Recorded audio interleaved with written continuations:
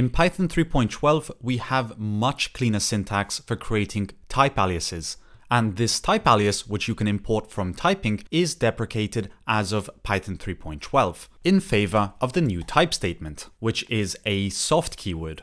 And this type statement creates instances of something that's called a type alias type, which natively supports forward references. Anyway, let's get started by creating a type alias, and then I'm going to show you how we can use the new type statement to achieve the same purpose with some extra benefits. So in this example, we have a type called int or string, and as you might have guessed it, this can either be an integer or a string, and this will be of type TypeAlias. So here we're telling the static type checker that this is a type alias, and that's of type int or string.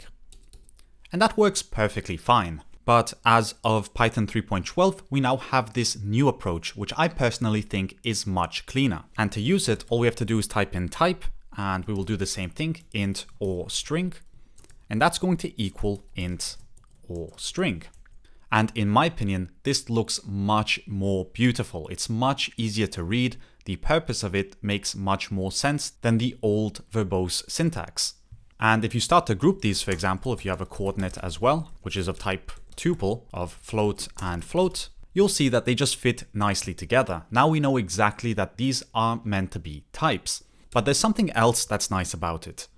And to demonstrate that, I'm actually going to remove all of this, and I'm going to be creating something that's called fruit or none.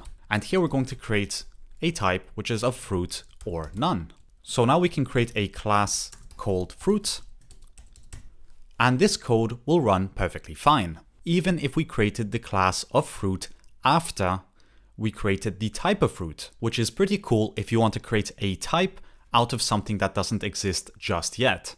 And finally, this also works with generics quite well. For example, we might have something called mySequence, which takes a generic type, and that will equal sequence of this generic type. And that's all it took to create this generic type. So as you can see, Python 3.12 completely simplifies the process of creating type aliases in Python. But that's actually all I wanted to cover in today's video. Do let me know what you think about this new syntax, whether you are excited to use it or whether you prefer the old syntax. I would love to hear about it in the comment section down below. Otherwise, with that being said, thanks for watching, and I'll see you in the next video.